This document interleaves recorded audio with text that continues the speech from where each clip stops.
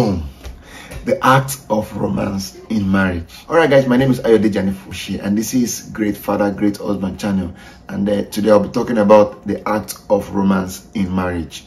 If you're not yet subscribed to my channel, you can subscribe, and if you're subscribed, thank you for being part of the family. Thank you for the support. God bless you.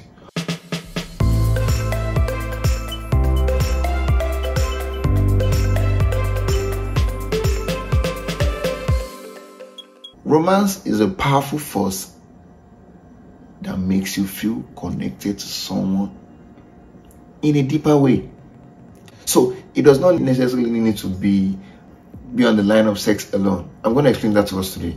Now, because I've seen over the years that many people have taken the issue of romance, dirty, and especially I will go a bit into the issue of PDA. PDA is public display of affection.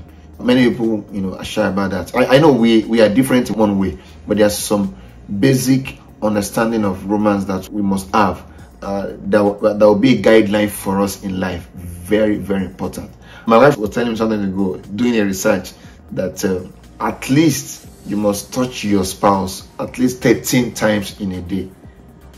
13 times in a day. So that way, that's also a form of romance. But I'm going to go deep a little bit. Now, I'm talking now as a man to a woman. So how does a woman see romance? A woman sees romance as displaying of affection without hidden agenda. A woman wants to feel loved. A woman wants to feel appreciated.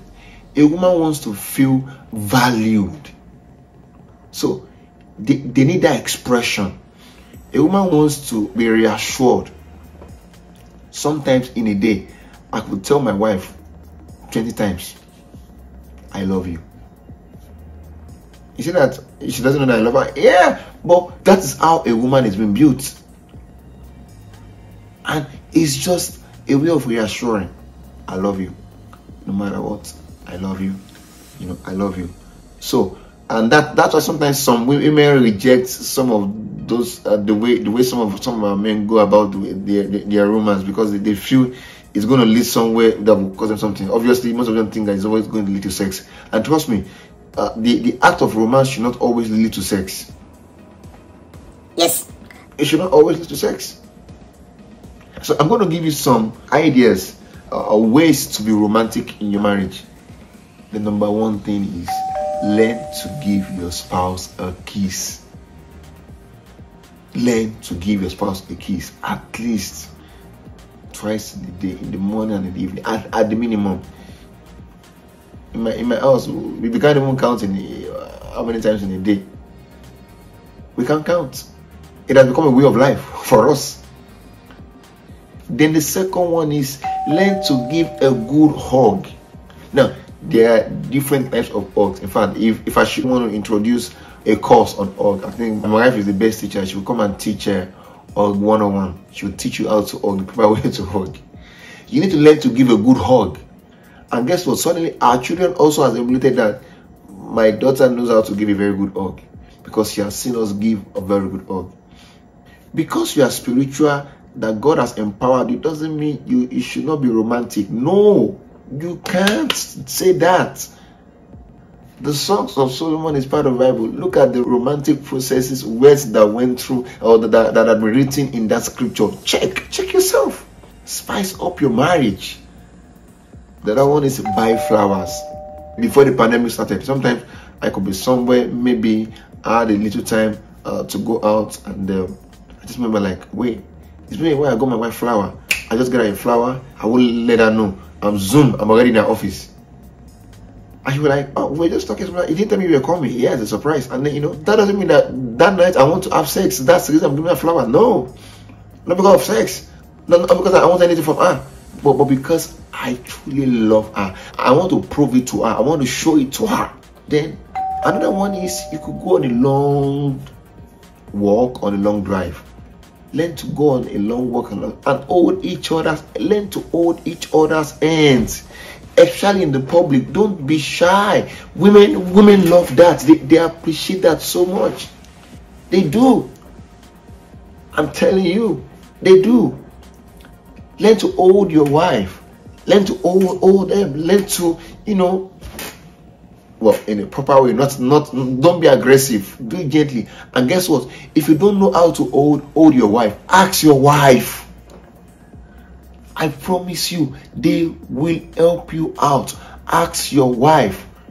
My wife has been able to help me so many ways. I know how to manage my wife very well. So wherever I'm still lacking in mind, she tells me, okay, instead of you hold me this way, I think you should hold me this way. I think you should hold me this way. I think and we are having our fun in our marriage.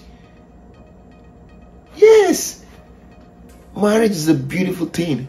And romance is part of it. You can't take out romance from marriage. And this is something you don't need to be a pro overnight. It's something we learn. Even me, I'm still learning to be better every day when it comes to being romantic. Every day I'm learning. So another one is write a heartfelt letter. When last did you write a letter to your wife? Do one. Maybe you took a trip or you went on a trip maybe for 1 or 2 days. Write a letter. A heartfelt letter. They love it. That's romantic also. Another one you want to do is, you can go on a romantic retreat. Go on a retreat with your spouse. It's going to really help.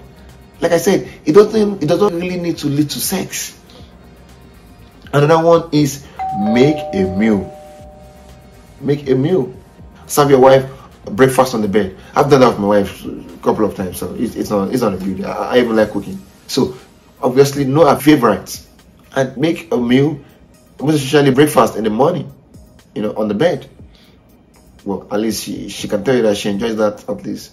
If not many times in a year, at least she knows on her birthday, I find a way around it to do things, and then serve her breakfast on the bed. And movie nights. It's a movie night. When I say movie night, it's in your house. You don't need to, and that's the thing. Being romantic doesn't need you to spend so much money. You could create a movie night in your house. So, okay, we do date night. Sometimes our date night, we do it in the house. I already have some kind of movies I feel we should watch together, and then that kind of movie we'll play and we'll watch together. And that's it. And she be beside me.